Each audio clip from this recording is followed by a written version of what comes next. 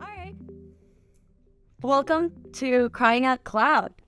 I'm Eden from the Wiz CTO office, and with me today is Amitai. Hello. Amitai is from our research team, and we are going to recap the biggest cybersecurity events of the past month. We're going to cover the most novel vulnerabilities, then we're going to go through the most impactful incidents, and you're going to be up to speed. I'll bring them down.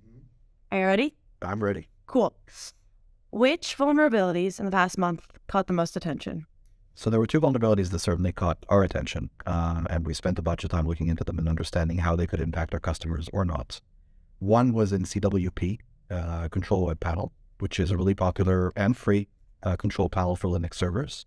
So this vulnerability was an unauthenticated RC vulnerability, which basically means that an attacker who gains access to the server can execute code remotely. And this was reported to CWP in July, fixed in October, but only really caught people's attention in January when the researcher released a POC exploit for the vulnerability. So this was just out and about for a really long time. Yeah, as happens. I mean, there are a lot of vulnerabilities that get fixed way too late, and once they're fixed, the vendor takes a while until they sort of get around to saying, "Hey, you should patch this. It's bad." And this one was quite easily exploitable, it sounds. Yeah, it was very easily exploitable. It seems like, anybody could have just downloaded the POC and ran this and it would have been golden. Do we know if anyone was golden?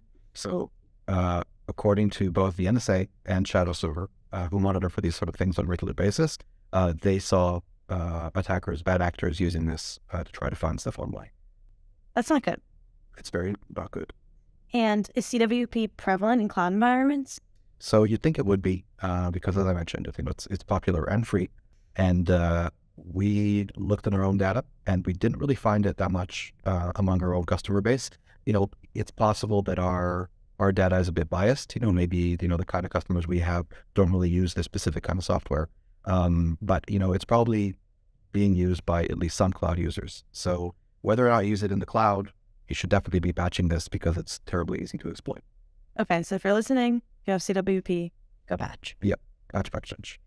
There's another vulnerability you want to talk about? There is another vulnerability. Which one's that? So this was a vulnerability in software called Manage Engine, developed by a company called Zoho. So Zoho Manage Engine, for those who don't know, but not for Eden because she knows, is a tool for monitoring and managing hardware across your entire IT fleet. So the vulnerability was another RC vulnerability, and it was patched in October, but for some reason Zoho took a long time to sort of announce this to the world. People are slow. People are slow, too slow. And very similarly to the other vulnerability I spoke about, people noticed this and attackers started exploiting it, which is bad. And it's possible that, if you do patch diffing, which is when you sort of take the latest version of software and you compare it to the previous version to look for stuff that you might be able to exploit. So if bad actors were doing this, whether or not Zoho, was telling them that this was possible, they might have found the vulnerability on their own. And what was this vulnerability? So this vulnerability allows you to get RCE with system permissions, basically, running as root on the server. And there are two conditions here. One, which is pretty obvious, is it has to be online, has to be publicly exposed.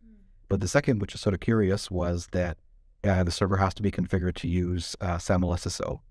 But for some of their product lines, which were impacted by this, it was enough that you had ever configured SAML SSO to be enabled. Like even if you ever enabled it and then disabled it, you'd still be vulnerable, which is kind of bad. You're like haunted by your old SSO. Exactly. You were haunted by your past bad decisions of misconfiguration. And so like a lot of people might be like, okay, there's a really bad vulnerability, but I see that it only impacts those who are using SAML SSO. I don't use SAML SSO, or maybe I don't want to patch, and I'd rather just turn off a SAML SSO for a while. Little do they know. Little do they know, but they'd still be impacted by this. Okay, so they're haunted by their old SSOs, but how do they know? How do they track their old disabled SAML SSOs? So I am saddened to say that I tried to look into this, and I tried to figure out if there is... Stuff is unpromising. No, it does not. If there's an easy way to figure out, to answer the simple question, have I ever enabled SAML SSO on my Zoho managed engine?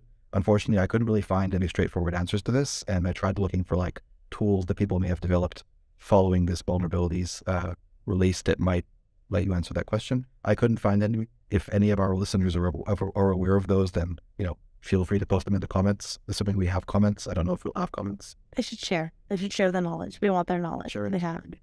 So Zoho, because I happen to know what Zoho has a SaaS product that's entirely cloud-based, and they have an on-prem version. We have, however, seen cases where customers take on-prem version, they put it on the cloud for whatever reason. To each their own. Teach their own. If you were using the entire cloud-based version or the on-prem version, who's affected? So according to Zoho, only the on-prem version is affected. Like the cloud version is SaaS, which means that they basically patch it on their end, and you connect to them, and the moment it's patched, then everybody's versions are patched. So good for you if you're in the cloud. Using the cloud version, cloud is good. Use the cloud. We're biased that we like the cloud. Highly biased. Yeah. But surprisingly, as you mentioned, we do occasionally see customers installing this in their cloud, the on-prem version. So they need to get on it. Patch. Let's get serious. Let's talk about the incidents. Incidents are fun. More fun. More dynamic, more interesting. What incidents or cautionary tales happened in the past month that may have kept CISOs up at night that we should definitely make sure people are aware of? So the first one I want to talk about, which I'm sure most of our audience, if not all of them, have heard about, is the Circle CI incident. So Circle CI released a report about an incident that took place in January, along with guidance for their customers on how to deal with the fallout of this incident. The bottom line is that someone breached Circle CI's network and managed to steal customer secrets. That's not good. Very not good. And just so everyone's on the same page, what does Circle CI do? So Circle CI was known as a CI/CD platform, and it enables all sorts of DevOps processes. And the way it works is you need to store your own secrets on the platform. They could be long-term secrets. They could be short-term secrets. There are all sorts of ways of handling this. But that basically means that a lot of customers have their AWS access tokens, their GitHub access tokens stored with Circle CI. It's all the good stuff. Circle CI. Very attractive to attackers. Like if you have an attacker and you have a button you can press that lets you gain access to Circle CI, you would be pressing it 24/7. So how did this happen? So according to the report, an employee's laptop was infected by malware, and the attacker... Sad for that employee. Very sad. Yeah. Although, maybe the malware made him happy. Maybe it was choice. We don't know. So the threat actor, once they installed the malware, they were monitoring what the employee was doing. The employee logged into Circle CI systems, and then that saved an SSO token to their machine. The attacker stole the SSO token using the malware, and then logged into Circle CI's production systems from, an attacker-controlled location. Wait, but back to the beginning. How did the laptop get infected? It was the way I picture it, the employee was sitting, getting coffee. He was sitting in a coffee shop, the bathroom opened up, and he was like, I gotta run really quickly. And then the hacker swooped in. So that's one possibility. Yeah. If you're running fanfic about this incident, that's definitely popular fanfic. Okay. But he could have been emailed also, here's a gift card. Looking online for where do I download TikTok from? I don't know if you download TikTok. I don't use TikTok. Do you download TikTok? Or do you install it? I'm on Instagram. Oh, okay. So maybe he was looking where do you download Instagram from? Right. And then, he got served an ad that had a link to malware instead of Instagram. And then he installed that. And he was happily using Instagram, but little did he know that he actually had malware. And little did he know that all of Circle CI's backend was just going to become exposed. But he was the initial access point for this attacker. Did he have to have high permissions for this to have happened? Yeah, so high is relative, right? One company's high permissions might be another company's low permissions. Depends how you define it, but they were definitely high enough. This employee had access to production systems, or at least had the capability of generating access keys for production systems, and that was good enough for the attacker in this case. So I define it as high. Yeah, sounds high. And like in a theoretical sense, should an employee have that much visibility? Like that much access to customer keys and whatnot? You've got to have at least some employees. It should be, the minimum amount that have some access in some shape or form to employee data, for whatever reason, whether it's to solve technical problems, whether it's to make sure things are working correctly. But you should have guardrails in place, and you should have multiple of them, just in case one of them, breaks down. And in this case, there weren't enough security boundaries. And Circle CI has said as much in their report, where they said that they had implemented a bunch of changes to their backend, to their infrastructure, to make sure that this kind of attack can never happen again. Unfortunately, like the main thing of interest, at least to me here, is how did the malware get to the employee's laptop? And other than releasing a few hashes and a few file names, they haven't really said like what this malware actually is, which is kind of bad, because you've got to assume that this attacker is probably going to try again, maybe not against Circle CI, but against someone else. No, but they're out there and these are their tactics. And you just don't know. Like, it'd be really nice if we had, this is the kind of malware they used. This is how they got in. You should be looking out for this. You should be looking out for that. We just don't know. So what steps should you take if you have Circle CI? Or if you haven't already taken them, what should you do if you have Circle CI and you may have been exposed? Your secrets may have been exposed. So I think the best advice I could give would be to read the blog post that we published on this. But I'm biased. Does everyone here read our blog post? Wiz.io. Yeah. Blog. wiz.io. And that'll give you guidance on how to search for evidence that you might have been impacted by this. And there might be a scenario where you're a Circle CI customer and you're afraid that someone stole your keys. So this is how you figure out if anyone's using stolen keys to gain access to them. But no matter what, you should just go and rotate. Yeah. So like the best thing you can do in these cases, in any case where a company that you're a customer of has their keys stolen or whatever, the first thing you should do is rotate. So like in this case, Circle CI did a lot of that work themselves. They rotated keys for their customers, but yeah, I mean, that's like the basic, bare minimum. Yeah. Yeah. But you should definitely do it if you have the ability to do so. Do we know how many customers, or do we know any high-profile customers that were affected? So according to Circle CI, only like 5 customers came forward and said, hey, we were impacted by this. We think someone used the keys that were stolen from you in order to gain access to us. I think the only company that's come forward publicly to say, that they were impacted was Grafana. And there was some speculation that maybe Slack was impacted as well, because they released a statement that they also had a security incident involving stolen keys. And the events sort of line up with the timeline published by Circle CI, but we don't know. But that's fishy. That's fishy for sure. Yeah. Okay. So that's a big one, Circle CI. And there's actually a long list of these service providers to software companies that have been affected in the past year. Ton. Okta, LastPass, name one if it comes to your head. Twilio, Heroku. And similar reasons, GoTo is also targeted in an attack. Yeah. It's like these bottlenecks for storage of company secrets are like, they've got shimmering colors around them. Attackers like shiny things. Shiny things are good. Shinier than keys. Yeah. Golden keys. And so GoTo and LastPass have people's usernames and secrets, their passwords. Something went down at GoTo. You want to tell us what happened? I will tell you. So GoTo, who some other people might know as LogMeIn, announced that they were breached as well last November. They only announced it recently because that's probably when they figured it out. So they're a cloud-based remote working and collaboration service, as they define themselves. And in this case, customer usernames and passwords were exposed, which shouldn't happen ever. So this actually has a root cause that goes a bit back further in history. So LastPass, which is a GoTo affiliate, they announced that they were breached in August of last year. And this, like, probably everybody's heard about this. And what we now know is that the attacker sort of moved laterally from LastPass network to GoTo's network. And they got these usernames and passwords, but weren't they encrypted?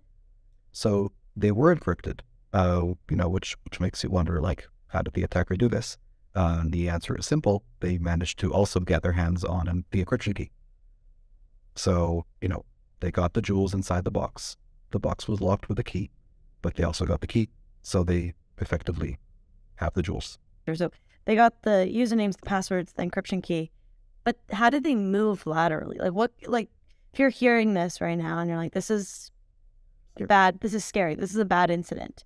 So they move laterally in these environments. How do you avoid that situation?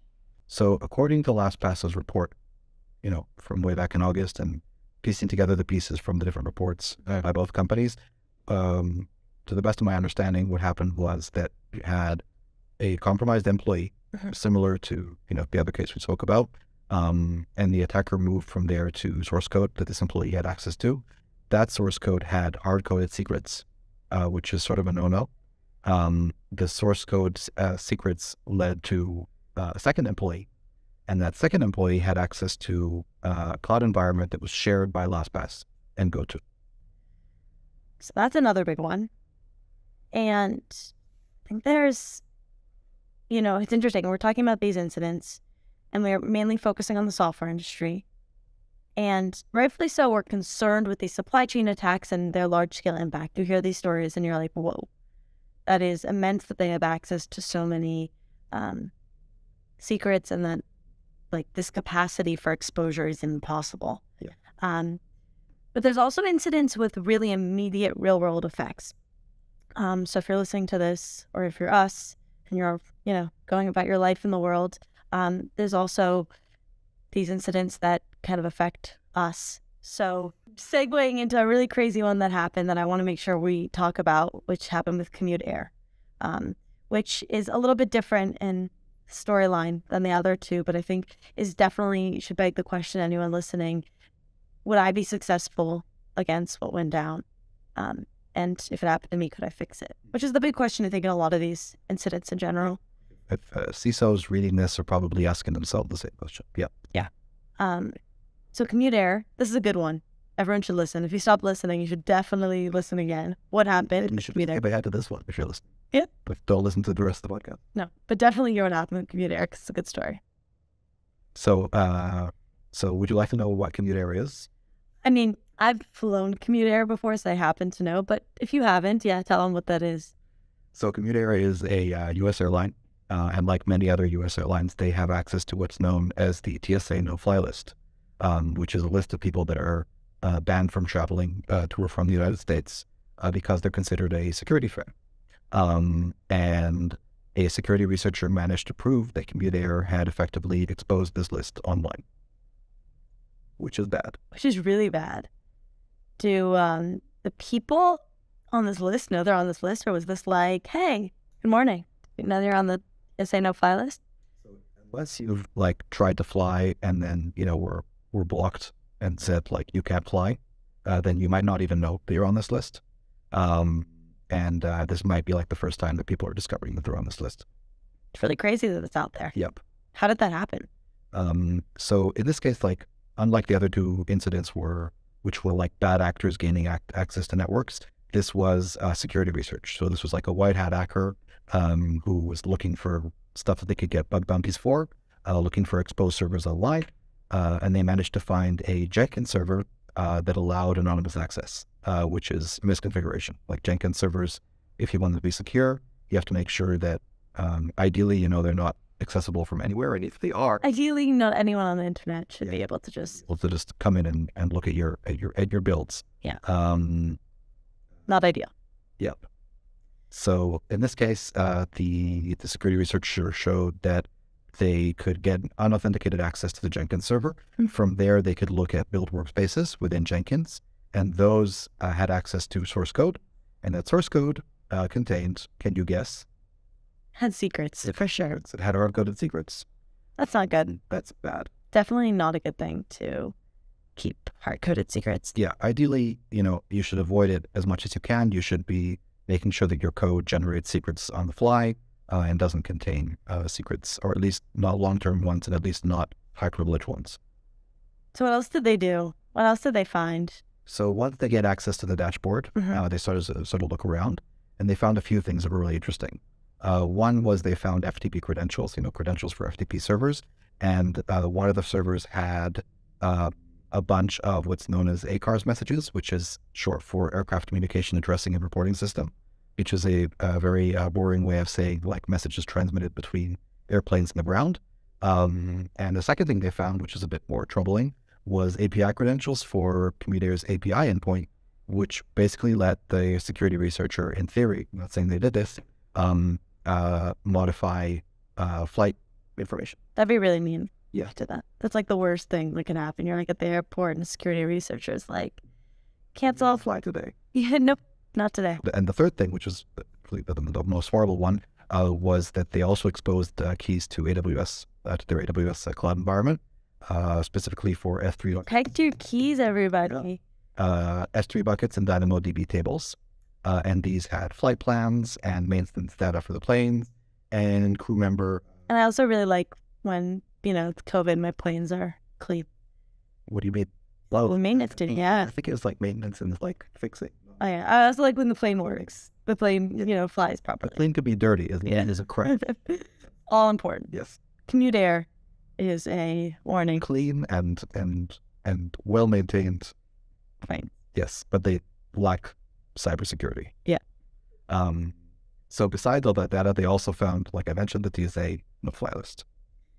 This was a nice guy who found this information. Yeah. What did he do? What did he do with all of it? It could have been a her. I don't know. Sorry. I shouldn't have assumed. What did they do with this information? So they made it available to journalists to sort of, show that this is a big deal, which it is.